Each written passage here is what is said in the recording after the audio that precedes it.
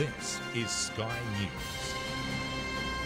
The Federal Indigenous Affairs Minister has labelled remote Northern Territory housing as in crisis after he visited a two-bedroom home filled with 26 people, including 15 children.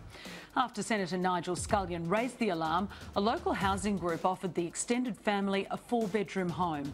But the NT government remains silent on the overcrowding crisis as Sky News Indigenous Affairs reporter Dan Bourchier filed this exclusive report.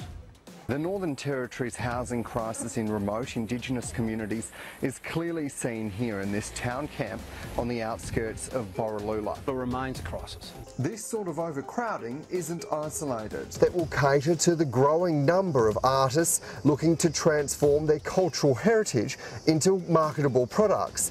The community says there also needs to be a greater focus on getting young people into jobs. Dan Bourchier, Sky News, Goombalanya. Hello and welcome to this special report remembering Tracy 40 years on. I'm Dan Bourchier and I've been covering commemorations of the killer storm. The reaction to Cyclone Tracy was swift, with support coming in from all corners of Australia.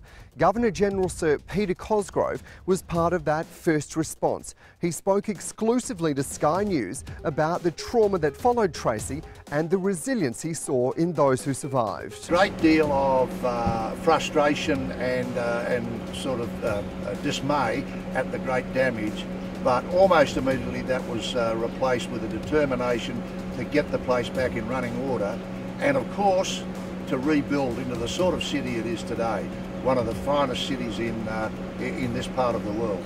This is Sky News.